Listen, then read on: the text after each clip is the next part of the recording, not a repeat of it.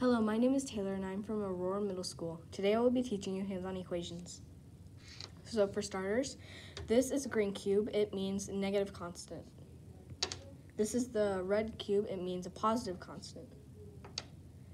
This is a blue pawn and it means x.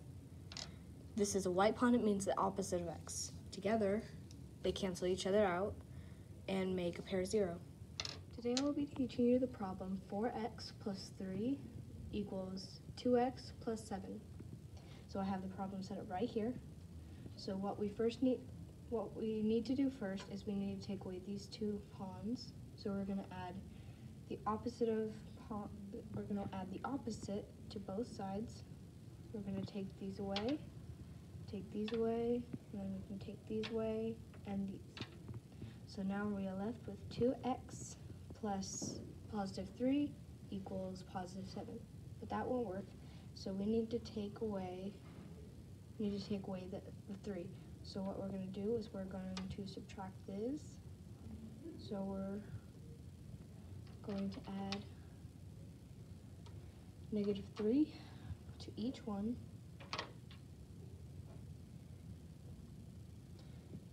These equals a pair of 0, so we're going to get rid of that. But if we take positive 7 minus 3, it equals positive 4.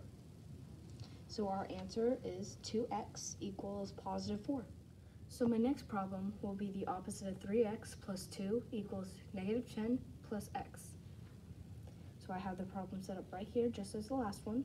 So the first we need to do is we need to get rid of this x.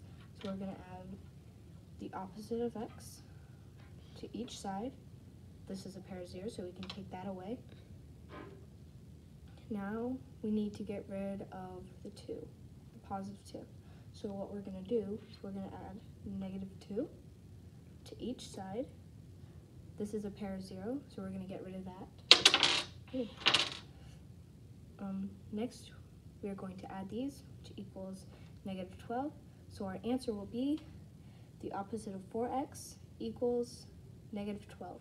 My third problem that I will be doing is the opposite of 3x plus positive 5 plus x equals 2x plus negative 3. Okay, so first thing we need to do is we need to use the commutative property to switch these around. Perfect. Then this is a legal move, I hope. Okay, next thing we need to do is we need to take these two white pawns away. So we are going to add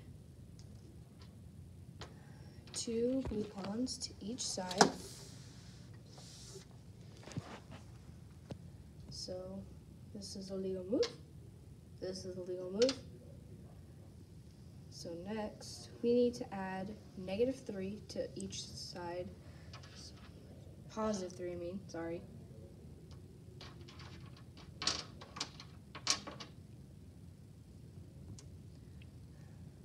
This is a pair of 0. When you add these together, you get positive 8. So the answer is positive 8 equals 4x. So